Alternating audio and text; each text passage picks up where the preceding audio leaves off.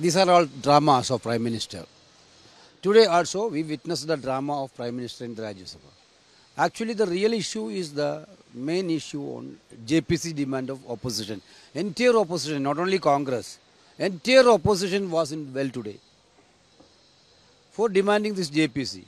Prime Minister is not even speaking about that. Not only that, whatever yesterday Kargilji spoken, Rahulji spoken day before yesterday in the other house, had been expunged without any reason.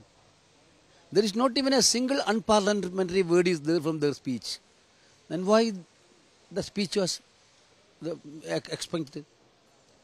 Therefore, there is no place of dissent in this government's era. That we cannot accept.